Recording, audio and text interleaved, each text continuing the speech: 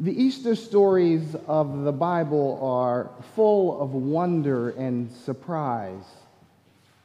Surprise of just how unpredictable the human mind can be as it maneuvers through a cascade of conflicting emotions. 1 minute we're full of confidence, boldly professing our loyalty and faith like Peter. In the next minute, we're in denial of what is right before us, like Thomas, causing us feelings of doubt and mistrust of what we're seeing, what we're hearing, what we're experiencing. It's a weird place to be. How difficult it must have been for those disciples to accept such a change in their lives. Perhaps if we were there, we would have also doubted. Our psychoanalytical fathers and mothers of today say that doubt is just an awkward kind of anxiety. The kind of anxiety that we get when we're not really in touch with what's going on inside. You know, we kind of know, but we don't really know. But we feel something is just not right. I call that a Thomas anxiety. We just can't trust that this new thing that we're seeing or experiencing, it rattles us a bit too much for our comfort. The one thing about the disciples, though, is that they had walked with Jesus and they watched him do miraculous things over and over again. So why would they doubt? Why do we doubt? You know, Thomas was a good man, but like us, he had issues with faith. It waxed and waned according to how he felt and about the situations that he was experiencing day in and day out. We know him as Doubting Thomas, but perhaps we should call him Anxious Thomas, because what's lurking behind doubt is mistrust and anxiety about something, whether it's real or whether it's imagined. And when we get from behind doubt, there is the joy of life and life abundant. That's why Jesus said, "Blessed are those who believe, yet they have not seen." Why are they blessed? Because they avoid those ugly feelings of anxiety, fear, and other negative emotions which consume their day and keep their hearts small and cluttered. You know, growing up as a teenager, I used to experience anxiety all the time. I lived in the city, and there was a lot to be anxious about, but couldn't quite make the connection of what was going on. I had a therapist who taught me, when you are feeling anxious and can't describe the feeling, take your hand, put it on your stomach. Somehow that connection of hand to stomach will bring up an acknowledgement of what's really going on. I think all it really did was cause a distraction. But isn't that what God wants us to do? Is to be distracted? When we're feeling those feelings which get in the way of continuing the will of God. We're beginning to hear more and more reports of madness going on today because people just don't know what to do. They don't know what to believe, or at least at a minimum, they don't know what to do with their confusions and anxieties. They're going mad. You know, I long for the day when I turn on the television and they say something good. I've decided I'm going to have to raise enough money, buy my own television station in order to have something good on there.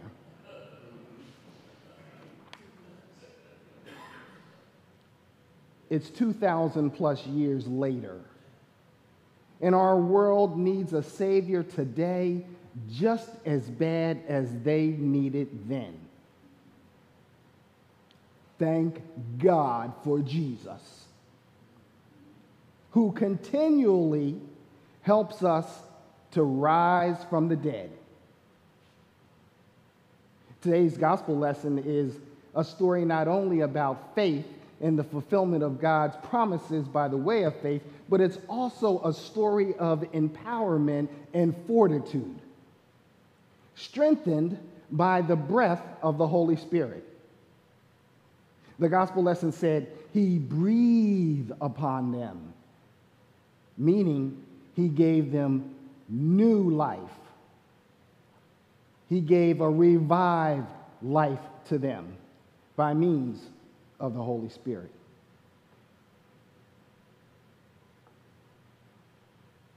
He gave them power. He gave them authority, the kind of authority like our law enforcement officers have.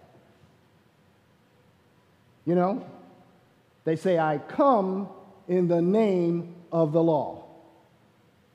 It's authority given by the state, whatever state you live in. Beloved, we come in the name of the risen Christ, Jesus, with the authority to do miraculous things through faith that's backed by the Holy Spirit. That's the kind of faith that was needed then for the disciples, the kind of faith needed for us. Because for the disciples, it was a time of turmoil, suffering, and persecution. And their teacher had recently been removed from them. All that they had learned from him up to that point was now in question. But for most of them, faith prevailed. Those who were anxious had trouble. What about us? During our times of turmoil, when we encounter challenges of life, when we're under so much stress, does our faith prevail? I heard the other day we had an earthquake.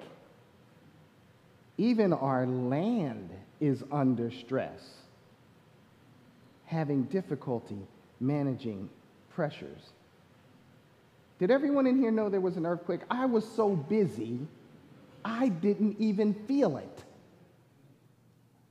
I didn't know there was an earthquake until my phone started ringing and people were saying, are you okay? My buddy in Arizona, are you okay? I'm like, was this morning? What's going on? He said, well, you had an earthquake. I didn't even know that there was an earthquake. You know, what that means is sometimes we're so busy and so focused that we don't even know what's going on around us. I'm so guilty of that. I said our land is under stress. Our land is having difficulty managing the pressures put upon it. There's good news, because the difference between the land and us is we have faith in a risen Lord. We always have solutions because of Christ. But what about those solutions? And how can we really know that we're going to be all right? Well, in order to answer that question, let's take a minute or two and talk about faith. Now, I know we've probably talked about this before many times, and I believe that I've shared this information with you before, but faith is not something that we think of. It's not something we learn in school. It's something we feel. It's a reassuring feeling of trust and love, knowing that God has our back. I mentioned my buddy in Arizona. Well, when we were little, running around getting in trouble, he would always say, "That's okay, don't worry about it, I got your back." You ever had anybody tell you that they had your back? Jesus Christ always has our back. Every single time. It's like hearing a voice of God saying to us every single day, "For I know the plans that I have for you, for I know the things that you're going through." Remember, I know the plans I have for you. God will make a way, beloved, when no way can be seen. That's the Easter message. That's the Easter story. The story that I hope that we take away with us today, not just that he rose from the dead, because that in itself is miraculous, but that he did what couldn't be done. He made a way when there was no way to be seen. He did it for me. He did it for you. So then, knowing that God has our back, like my buddy in Arizona, we can boldly profess our faith, not as knowing that God can, but knowing God will. Each and every time, just as sure as the sun rises in the sky every day, God has our back. Will always care for us, will always keep his promises with us. Blessed are those who have not seen and yet come to believe, for then they shall inherit the kingdom of God. Amen.